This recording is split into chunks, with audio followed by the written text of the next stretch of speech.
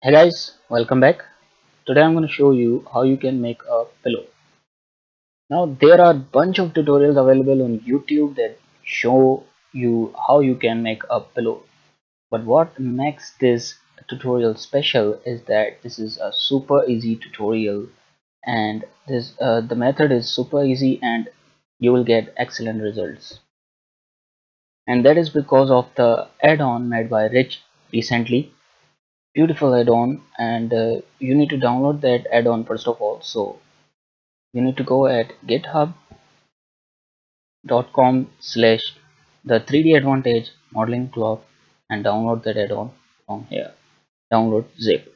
Okay, now if you have downloaded that add-on, now come back to Blender, go to file, user preferences, and install from file, and go to the place where you have downloaded that add-on.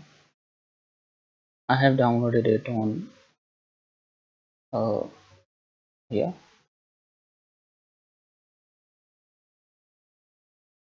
So here it is, click on that add-on, click on install add-on from file. I have already installed it, so I don't need to install it. Then turn on that add-on by clicking this check mark button and save user preferences. Now before starting, let me show you what we are gonna make. So this is the pillow which we are gonna make today using the brilliant and awesome add-on made by Rich, and that's super cool. Thank you, Rich. So let's start. Let me just move it to layer number 2. So what we're gonna do is just remove this button.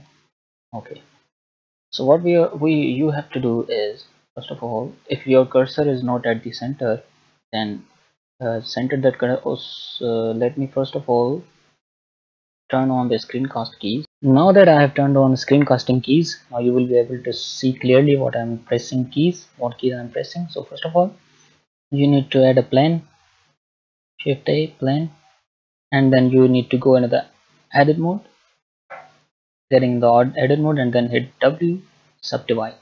Now you have to subdivide, add almost 60 cuts.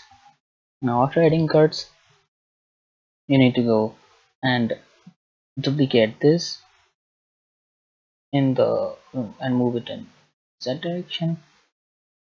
Okay, now you will have to now you will need to select all the exterior edges.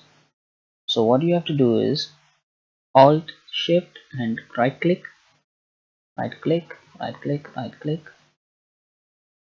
This one also. Okay, did something wrong. Okay, so Alt Shift this and this edge and this edge. Oh, okay, so let's do it again. Okay, we've done it wrong. So Alt Shift, Alt Shift, right click. Oh man, what the heck. Alt Shift, right click. Let's go into the edges panel. Control Tab edges and Control Shift this. Okay, this and this edge plus this one. There's a shortcut for selecting all the external edges, but I don't know that. You can Google it, and you can do it easily. Okay, now we have selected all the external edges. Now what we have to do is we have to scale them at z-axis and at 0. Okay, and then what we have to do is we have to remove the doubles. Enter it. Okay, now after removing the doubles, what we have to do is select select whole our mesh and then calculate the normals. Now calculating normals is really very important in order to inflate our flow. Without these our flow will not inflate. Okay, So now we have to scale it back at z-axis and then 0. Enter. Then now let's go back to object mode and then come here at extended panel. There you will find cloth modifier options. Click on modeling cloth and then it play. Now you can see that our mesh has already started taking shape of a cloth. Now what we have to do is we have to inflate it by coming here and hitting inflate, and our model will inflate, but it is inflating a lot, so we have to put a value, so 0.0001. okay, so now it will slowly start becoming in the shape of flow. So let's add more 0.1. okay, and then now just you will have to wait a while so that it takes the place of takes the shape of a pillow. Okay,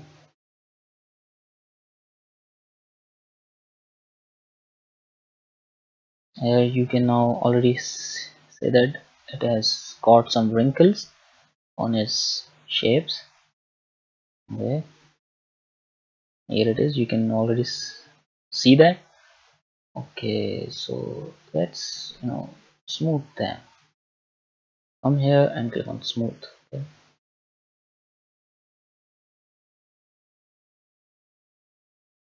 okay, then come back here. Let's uh, okay there.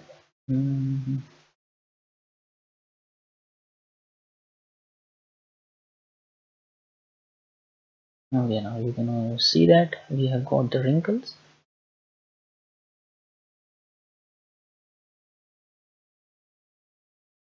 Now it's time to add some, but to show the wrinkles a lot more clear, what you can do is I'll show you at the end, but first let buttons in it, a single button, or you can add multiple buttons as you wish. So first of all, what you have to do is go to the edit mode and the top view, and I want to add a button in the center. So our cursor is already at the center. Zoom into the cursor, hit Z to go into the wireframe mode, select one vertices and come here into the cloth panel, then go find, where is that, yeah, this add virtual springs. Now click on that. Below the pin selected button there is a button known as add virtual springs, and after adding that virtual spring, what it will do is it will make it look like a button, as you can see here.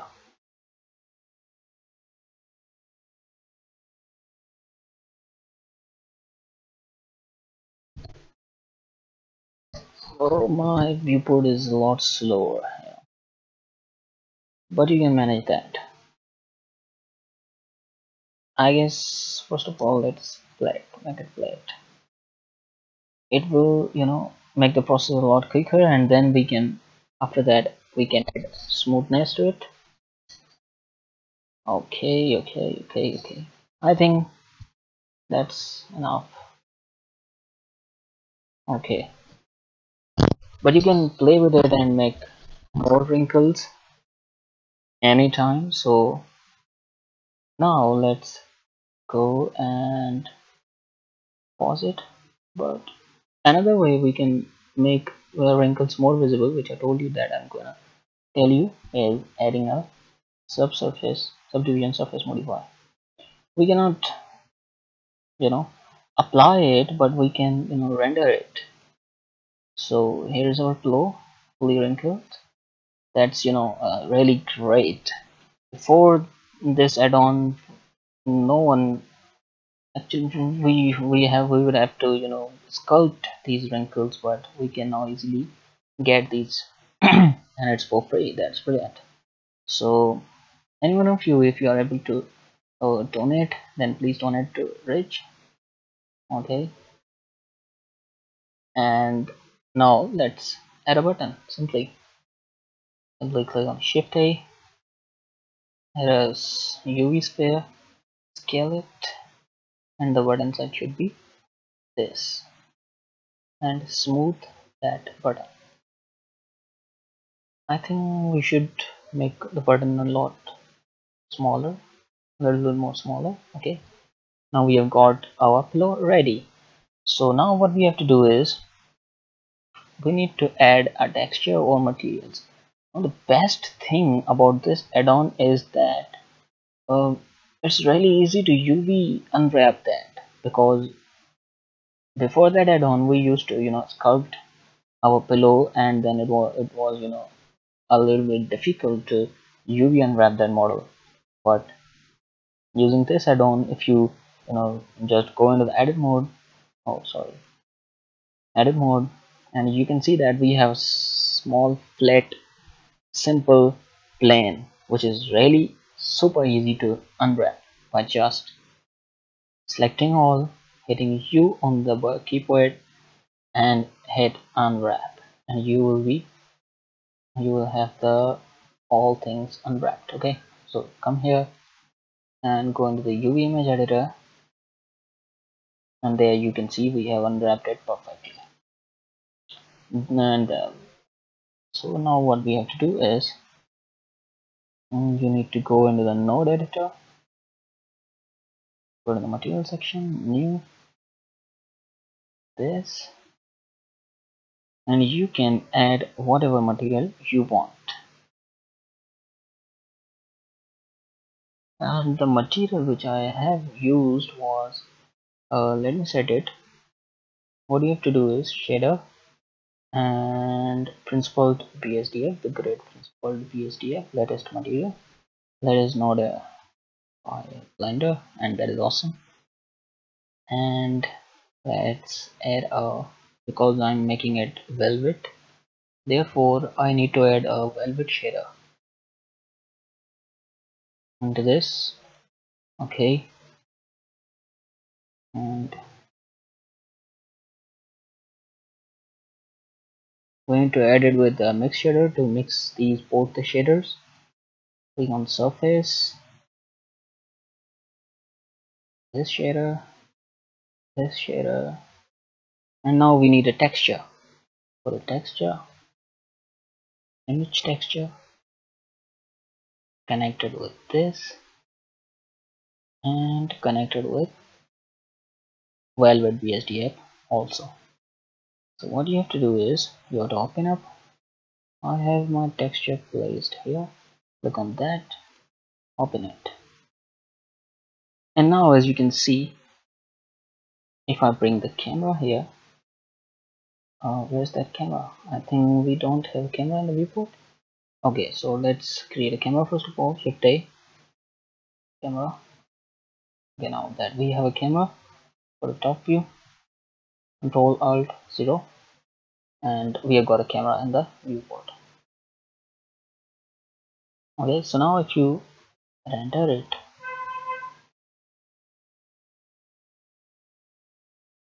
you can see we have got a pillow, but we don't have lighting. Now we need to add some lightings. Go to 3D viewport, and where's the sunlight? Okay, so we have nothing in our viewport, so let's add a sunlight. Shift A, camera, lamp, sun. Okay, and move it upward like this, and rotate it a little bit in this direction, and then let's, you know, let's increase the value of image in 2. Okay, then what you can do is to mesh, plane, rotate it, next direction 90, go there and move it. I think it will be good. Rotate it like this and give it a material of emission.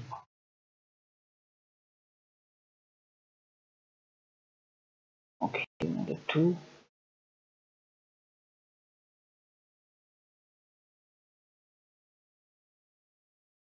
And what you need to do is uh, oops, a blender has been crashed. Okay, so now you have got the basic idea of creating that flow, and then you can render it transparently, and then you can make it look beautiful. So that was it from me now. And I'm gonna play a lot with this add-on. I'm gonna make a lot of great things using that add-on. And so if you want to know, if you want to get updated about what I do with this add-on and what I do with the blender, so subscribe and keep following me. Good day. Thank you.